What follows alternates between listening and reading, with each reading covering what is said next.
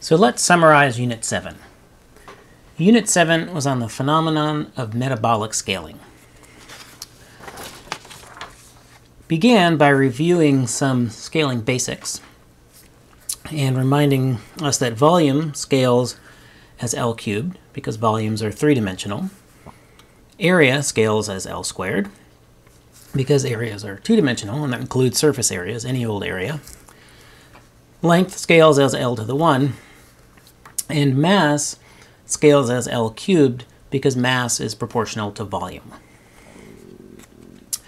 So then we turned our attention to metabolic scaling. And there's a long-standing empirical observation that the metabolic rate y scales with a 3/4 power law. So it has this functional form. The metabolic rate of an organism is related to its mass raised to the 3/4 power. This is known as Kleiber's law, and it's an example of what's called allometric scaling, which in biomechanics and physiology basically refers to any scaling that's not linear. So this is, again, it's been known for a long time as Kleiber's law. One might expect that metabolic rate would be proportional to simply mass. The more massive you are, the more stuff you have, the more your metabolic rate should be. But if this was the case, because metabolism generates heat as a byproduct, animals would melt, or they would overheat. Maybe they wouldn't, I don't know, maybe they would melt. Because animals need to dissipate heat.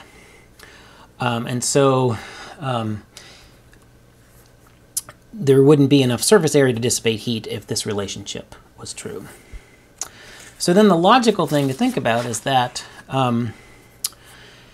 what's at play is the surface area to volume ratio. And the key idea here is that heat leaves organisms through the surface. That's how I lose heat, through my skin. And so if metabolic rate generates heat, and what limits my metabolic rate is the ability to get rid of that heat so I don't get hotter and hotter and hotter, that it should be the surface area that determines metabolic rate. That certainly seems like a sensible idea. But if so, that would lead to an exponent of 2/3, not 3/4.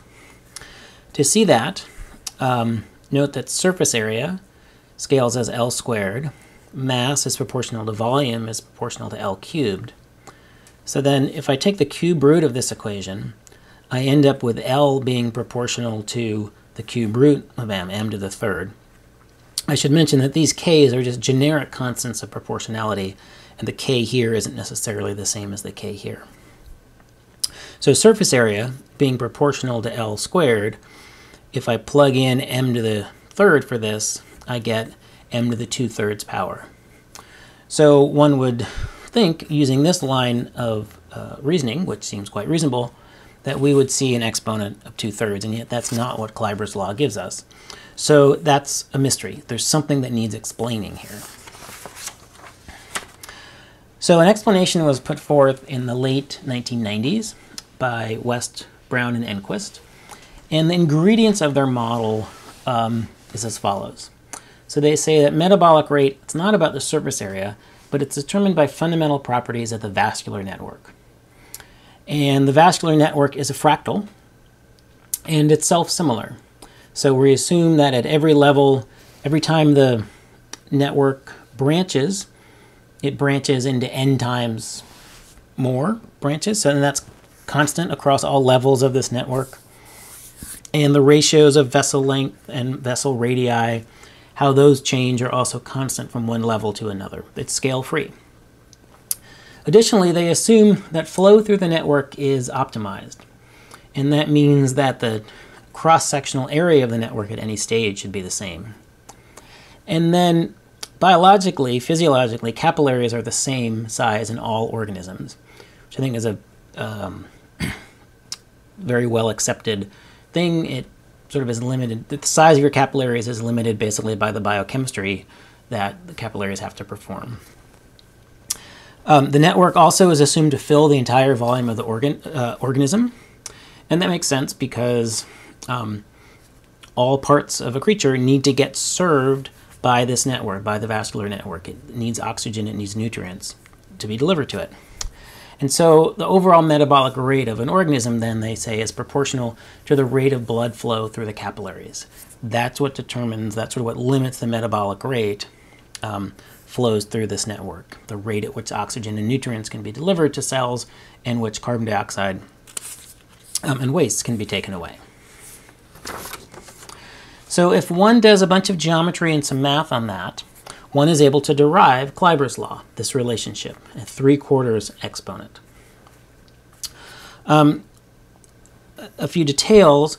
Along the way in the derivation of this, some approximations are made, some mathematical approximations are made, and these tend to involve assuming that the network is very large, meaning that it has very many levels.